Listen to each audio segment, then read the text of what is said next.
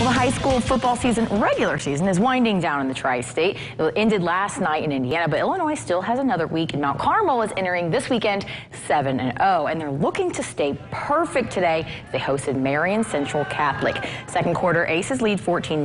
Marian at the 46. Cale McPhenia found Christian Bentanker there, avoided the tackle, broke free, and the Hurricanes are on the board with that touchdown. They go for the extra point, but nope, faked them out, and Tyson Jakubowicz to Bentanker again for the successful two-point conversion. Later in the second, 14-8 now. This is the Aces Blaine Sisson to Andrew Gillihan. That one was beautiful, 59 yards to the house. They're up 20-8.